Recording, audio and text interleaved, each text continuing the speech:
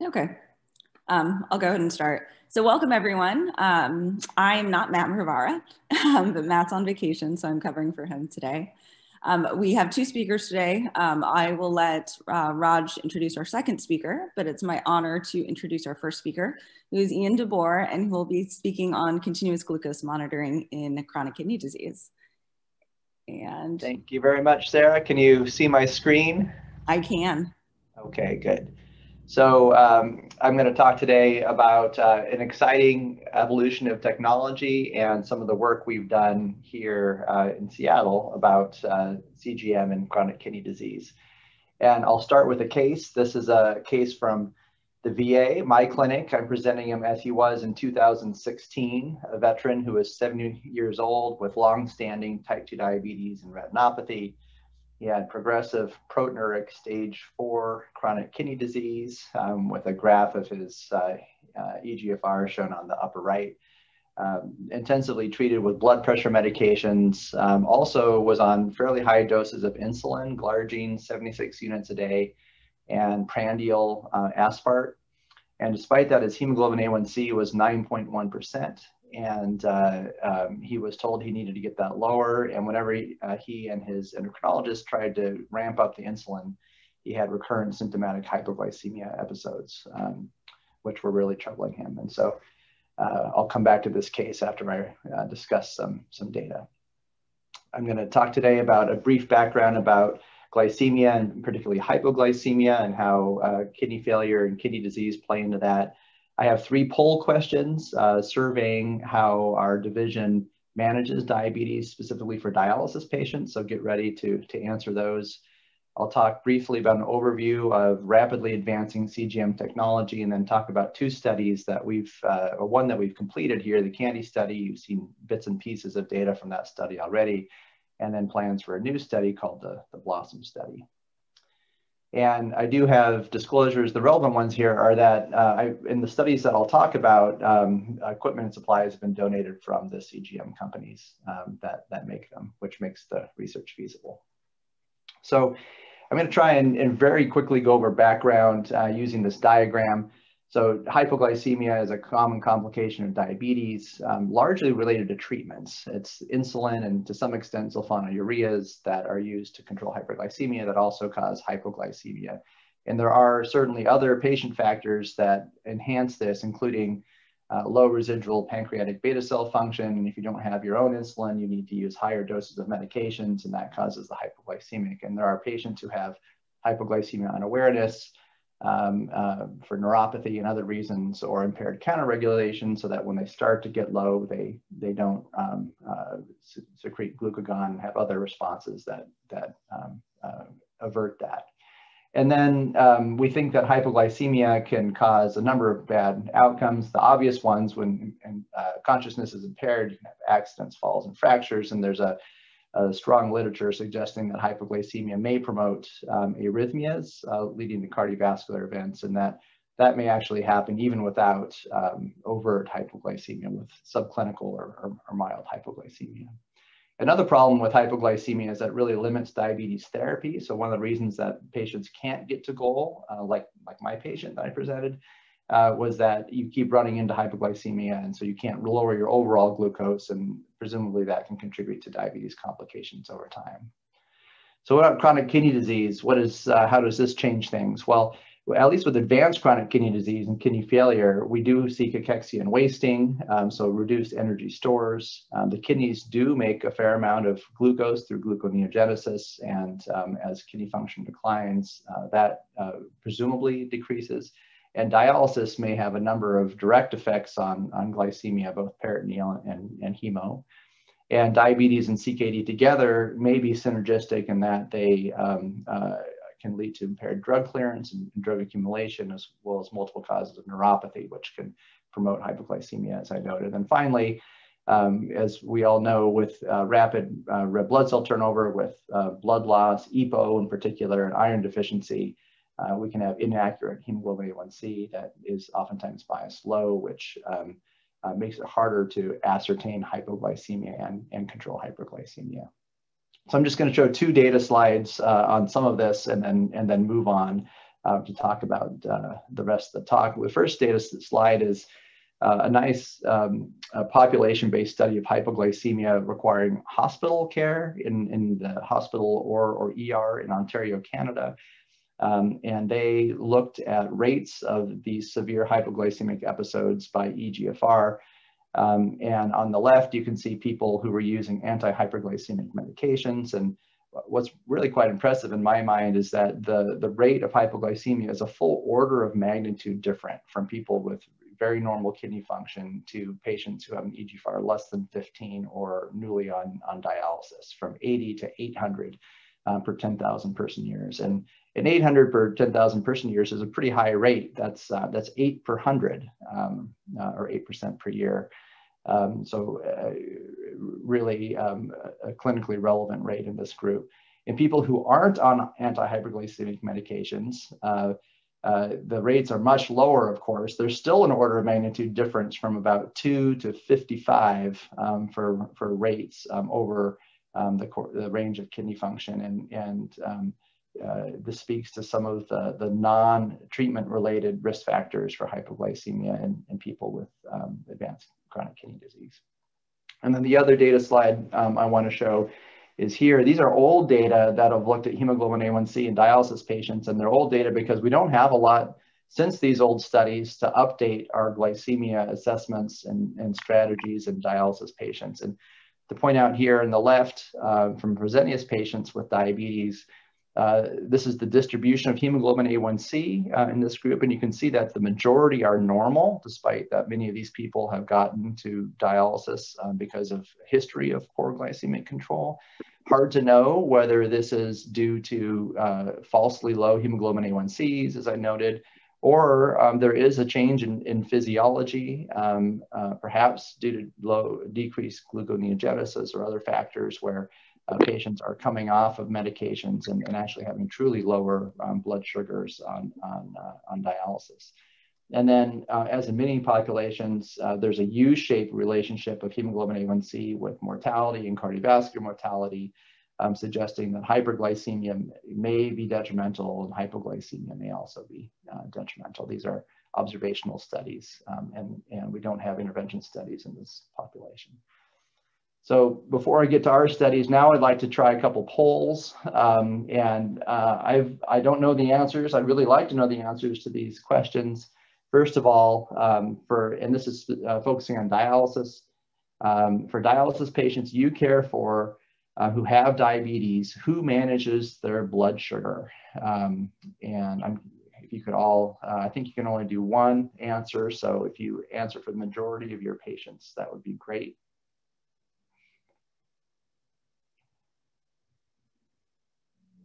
Sarah, I'll let you determine when the poll is done. Can we flash up the results? Yep, we'll be able to. I'm going to give everyone about 10 more seconds. We have 70% voted so far. That's pretty good.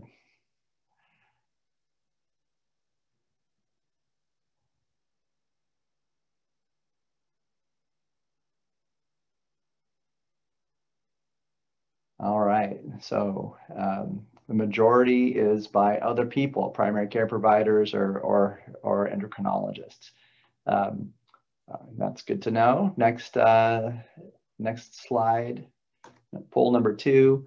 Most of my dialysis patients with diabetes are treated with, and this is a kind of a list of interventions from most intensive to less intensive. Can we flash that one out, Sarah?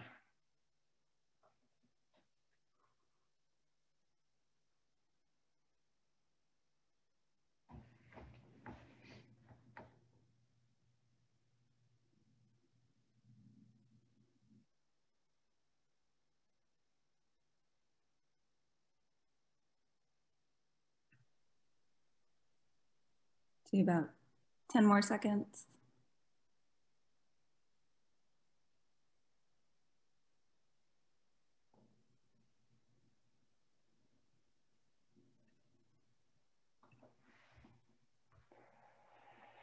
Broad range, and this is pretty consistent, not surprising with what we've seen in preliminary data from Northwest Kidney Centers. There is quite a range. Notably here, about half of patients treated with insulin. Of course, we have fewer options for what to treat people with once we get to dialysis. Last poll, if I can get there. There we go. For my dialysis patients with diabetes, glycemia is primarily monitored with hemoglobin A1C, alternative markers, self-monitoring of blood glucose, CGM, nothing or not applicable. And after this, I'll get into those methods.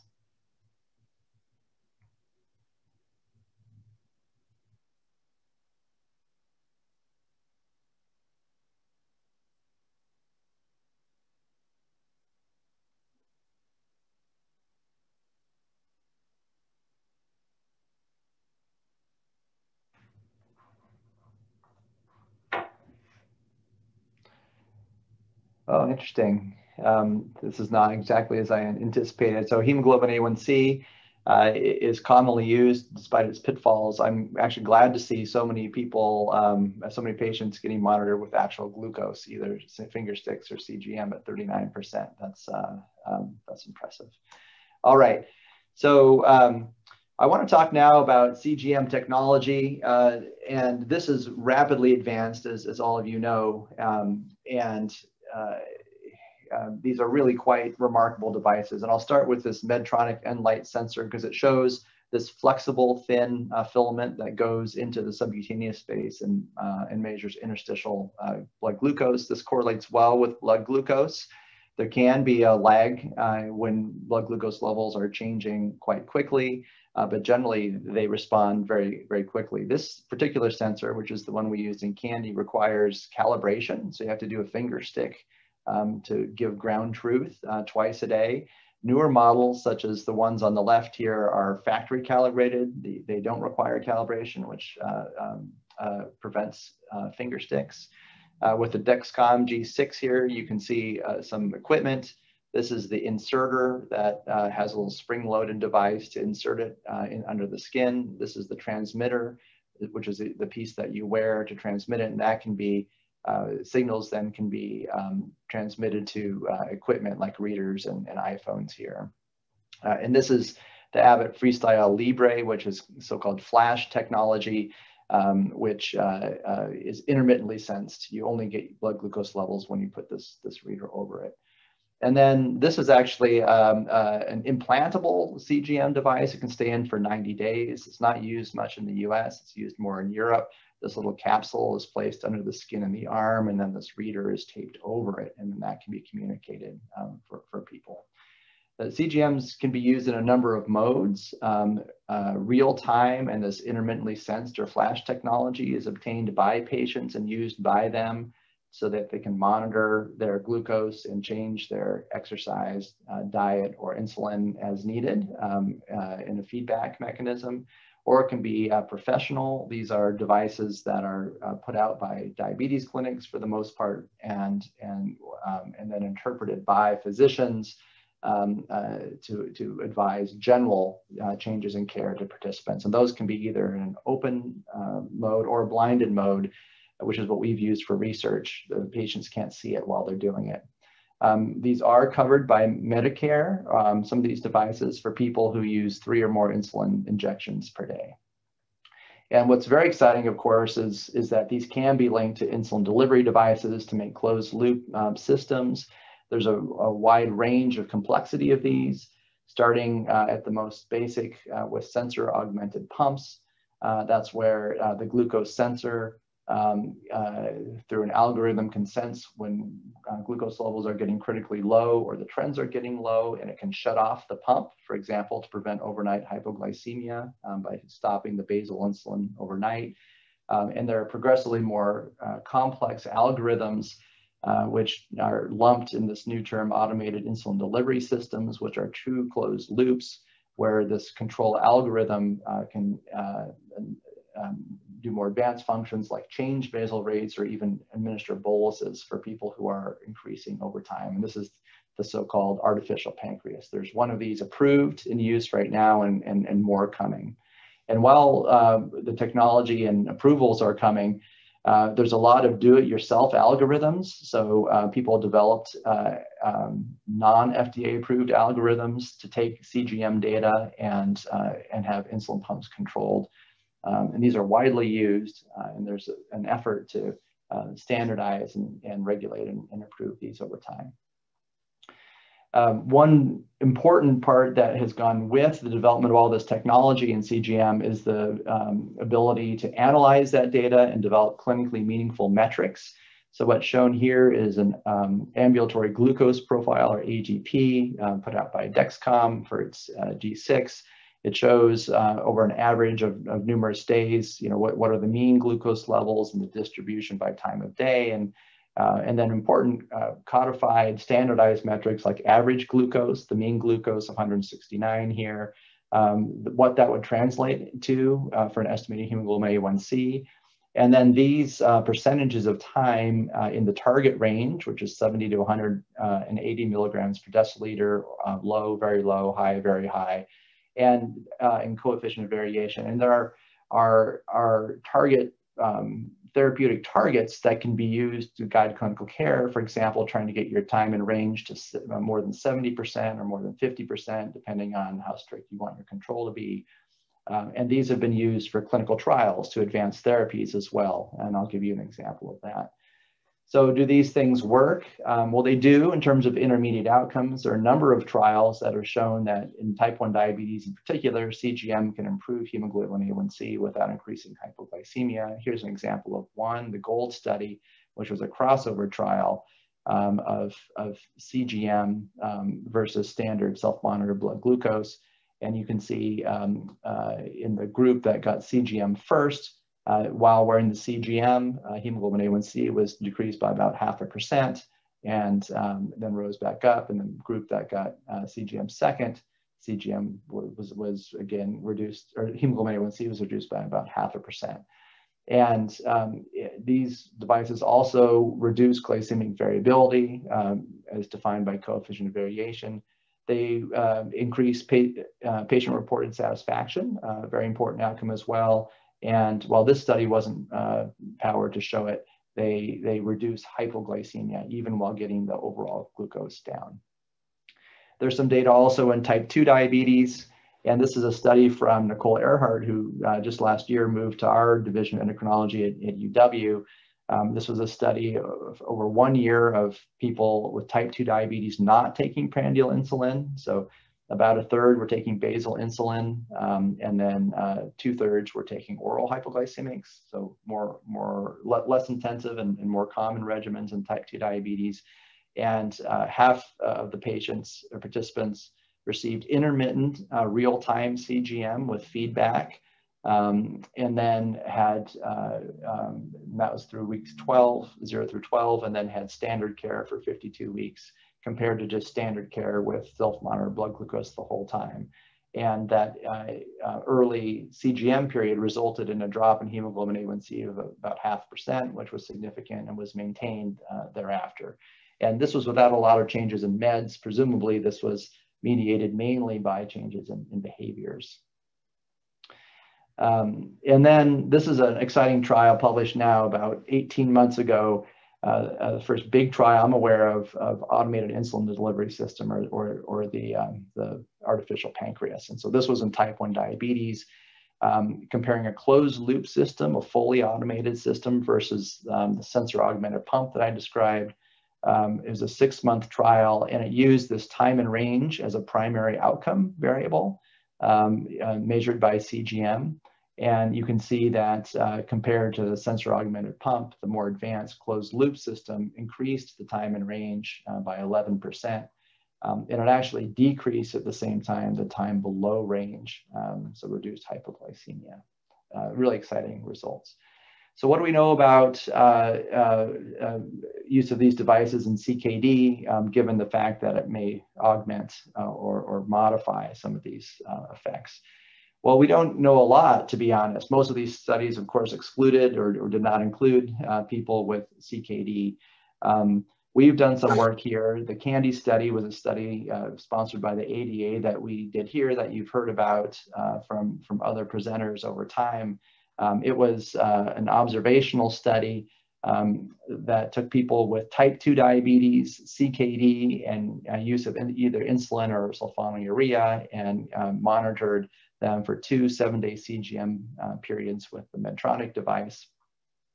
Its goals were to determine hypoglycemia incidence, risk factors, and sequelae, and look at markers of glycemia. We enrolled from UW, Harborview, the VA, and the Diabetes Care Clinic, had 81 people with CKD and 24 people from the same sites with normal EGFR. On average, diabetes duration was about 20 years. Most were using insulin. There's a wide spectrum of GFR, average 38 mils per minute. Hemoglobin A1C was 7.8% on average. And Aram Ahmad and Zona Bataki were 2 endocrine fellows working at the KRI at this time. Earl Hirsch and Dossie Trentz were also involved in the study along with others. And we've published a number of these results.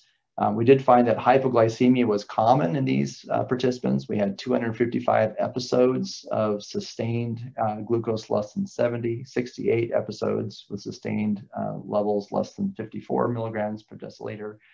On average, participants were getting 5 episodes a month or having half an hour a day in hypoglycemia, most commonly in the morning, shown here in the graph. None of this was reported by participants. It was presumably mostly asymptomatic. People with lower hemoglobin A1C tended to have hypoglycemia more often, but this was a poor correlation. And surprisingly to us, these rates were not different than the control population. We don't know why exactly. My theory is that we overmatched. We matched the controls very carefully on demographics as well as duration of diabetes and medication use, and perhaps we just made them look very much like CKD participants. Zona and Leela published a paper looking at glycemic biomarkers and how they perform in CKD using these data and using the average glucose by CGM as the gold standard.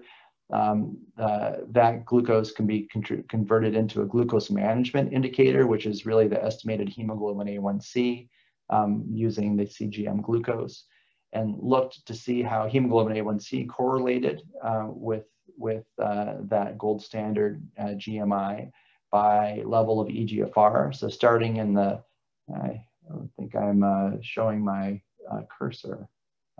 Anyway, starting with the lower right of these graphs on the left, there was except for one outlier, a pretty good correlation of hemoglobin A1C with blood glucose and with normal EGFR. That was maintained in the EGFR 45 to 59 and 30 to 44 range. When we got to less than 30, you can see there's more scatter. There was no bias. The dots were neither systematically above or below the line of identity, but there was more scatter, so less precision in that range.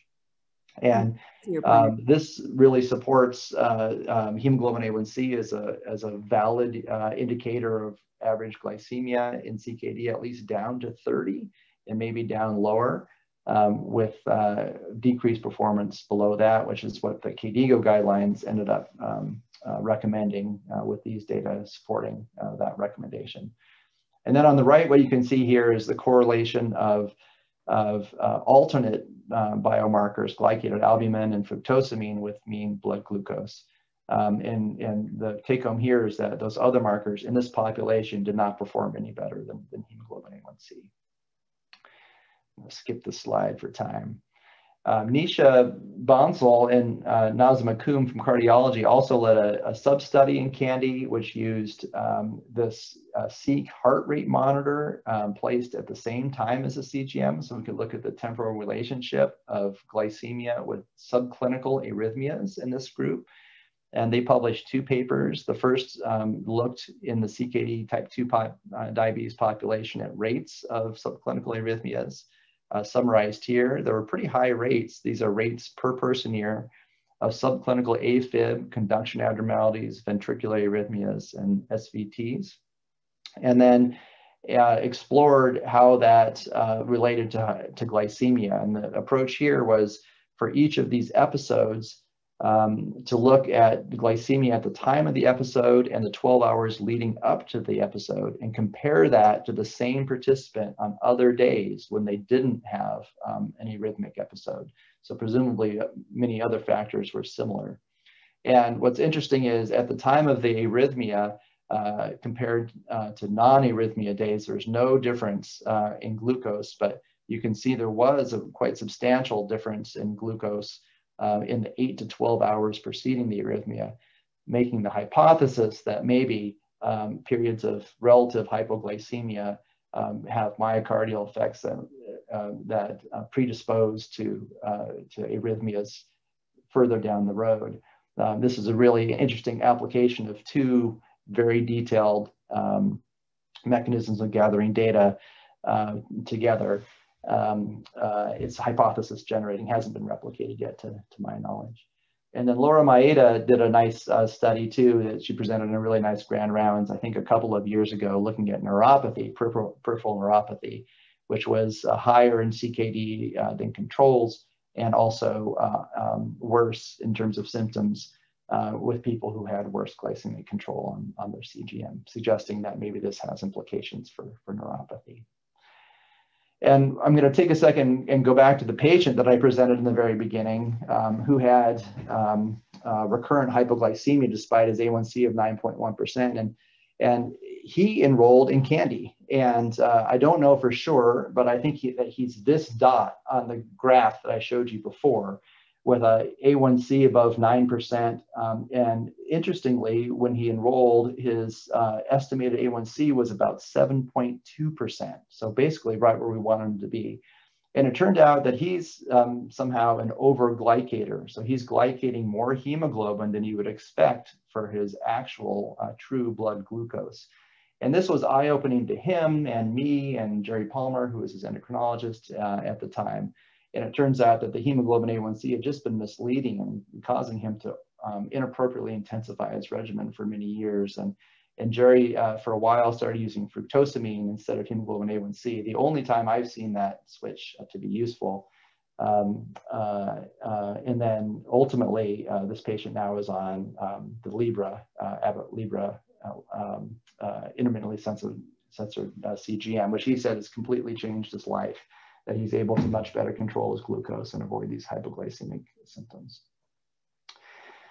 So in my last couple of minutes, I'm going to shift gears a little bit and talk about where we're going next with this. And that's a new study called BLOSSOM, which stands for Blood Sugar Sensing on Maintenance Dialysis. We thought we learned a lot about glycemia in stage 3 and 4 CKD, and want to extend this approach to dialysis patients where abnormalities in glycemia are likely to be more extensive, and hemoglobin A1C has more problems. And so we're testing in an observational sense risk factors for hypoglycemia, risk factors for hyperglycemia, and then the clinical outcomes that may result from those. It's a classic cohort study design based around a 10-day period of continuous glucose monitoring at baseline, where we also include and collect data by questionnaires and other wearables I'll show you.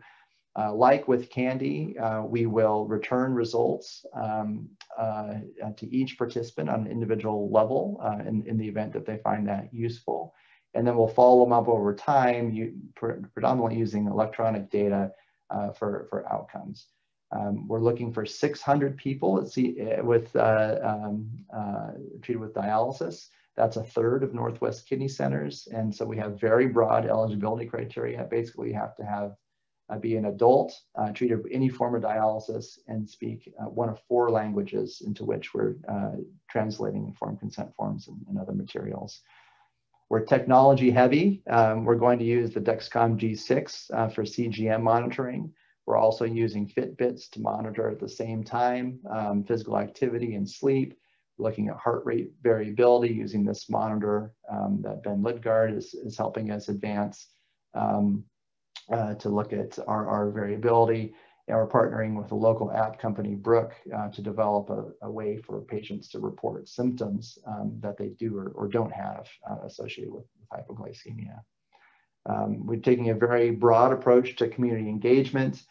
We started before even applying for this application, which is funded by NIDDK. We've really made a streamlined protocol. We've just started the study. We started last month enrolling people, and we're, in addition to patients on dialysis, we're enrolling people as controls, particularly providers and staff who want to learn more about the technology. I think everybody in the division is welcome to do this. If you'd like to wear one of these devices, see what it looks like, how it feels, and what you learned from it, contact me or Lisa Anderson, and we can enroll you in the study as a control subject. And we're going to roll out the study unit by unit and shift by shift across Northwest Kidney Center starting this month. So we hope to learn more about glycemia patterns in dialysis patients, generate hypotheses for interventions, identifying patients who are at risk of low and high blood glucose, develop and try and identify compelling interventions and appropriate outcomes and sample size for trials and next phases. And we do hope that there may be more short-term clinically relevant information coming out, including asking the question whether patients on dialysis have glycemia profiles that merit real-time CGM, and if so, which patients would those be, and how might we do that? We don't really know how to use this technology now in this population. So I went a little over, I apologize, but I've tried to say that hypoglycemia is common and probably quite morbid in this population, people with diabetes, CKD, and kidney failure. With CKD, there are unique risk factors and a real need to improve glycemia ascertainment. CGM, I've just touched on, is really revolutionizing diabetes care and is a great research tool that we've been able to use here, and also a good clinical resource for some of our CKD patients, particularly those on intensive insulin regimen. So I've shown here all the Blossom team that's getting going on the new study. I look forward to telling you more about that as we roll it out. And I'll thank others at the KRI, research sponsors, and all the participants we've had in the study so far. Thanks, Ian. Just in the interest of time, I think I'll go ahead and hand it over to Raj so you can do our next introduction. But I'll just say really exciting stuff, and I'm glad that our dialysis population is getting their own study.